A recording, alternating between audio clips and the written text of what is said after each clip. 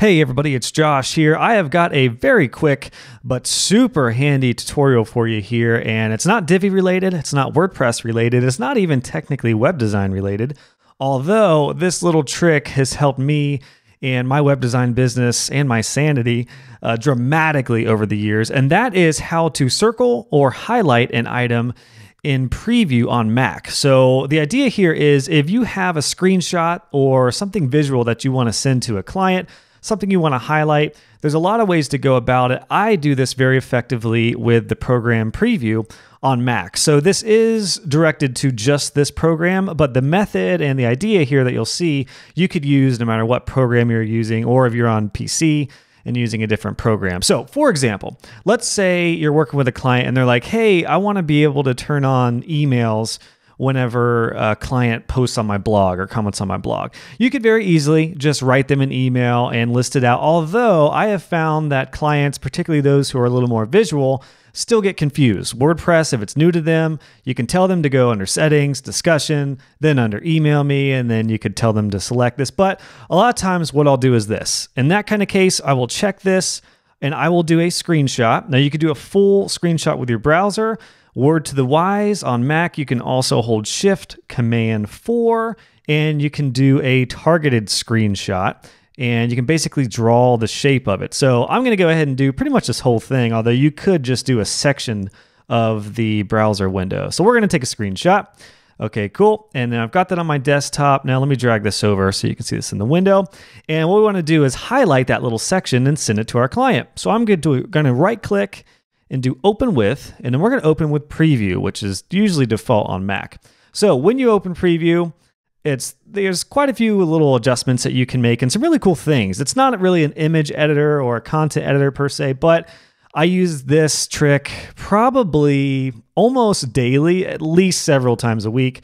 So let's say we want to highlight where they want to check the question that they're asking about. So what you can do is you can go to the toolbar up here, and this may look different depending on what Mac version you're on.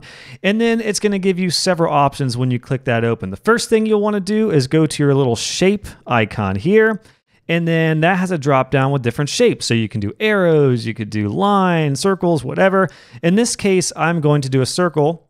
And then I already have the color selected, but you could do any color you want. By default, red usually works out great. So I'm going to click on this. I'm going to bring it right over here. And I'm just going to make a shape around this option right here.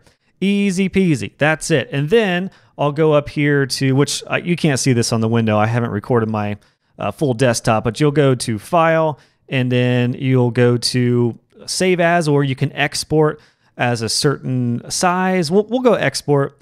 And we're going to export this as, let's do a JPEG.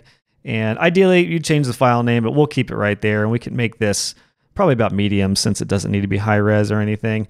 So now we've got a nice JPEG there that's ready to send to our client.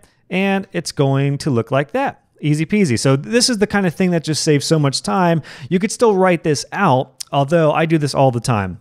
I'll take a quick screenshot of something, I'll highlight it with Preview. Once you do this a couple times, you will be able to skim through this very quickly, and it's a great way to save some time. Now you can also highlight certain things too. For example, let me pull open one of my little PDFs here. We'll open this up with Preview. If you wanted to highlight text from something, you can actually do that very easily with Preview. You can go in here, highlight something, go up to this little highlighter. You can make it a certain color. Really cool things you can do with highlighting that way. If there's like a section of text somewhere that you need to adjust, or you want to pinpoint towards a client, you can do that, and then you can adjust it from here. You can make it green, or you could take it off completely. Super handy. So just a couple ideas there on how you can circle and highlight things with Preview. Just a little bit ago, which is the reason I kind of got inspired to do this tutorial, was a client was asking how to export a PDF smaller for web. So what I did was I took their PDF that they sent me that was massive. I did File, I went Export, and then what I ended up doing was going to the filter size, and I did Reduce File Size, and then I took a screenshot, and we're going to do this right now because I'm going to show you what I just did. So I basically just took a screenshot of how I saved their PDF, and then I opened that screenshot up in Preview, and then I just highlighted it. So watch how fast this goes. I'm going to open up in Preview. Let's click our little highlight button. I've got it all set. We're going to draw a circle. Put that right there. And boom. Then I can click save and it's saved to my computer and I can send this over to the client. So very easy. This is what I literally just did. Instead of writing an email out that said, hey, you're going to want to open a preview. You're going to want to go to file, export, save as this setting. I can very quickly do a little visual way to go about it. You can always include text directions as well, but this has been super handy, guys. This has saved me so much time over the years when I'm talking with clients. And I do this with colleagues as well. If there's like a setting somewhere in WordPress or on a file or in Photoshop or Illustrator, I'll just do a little highlight.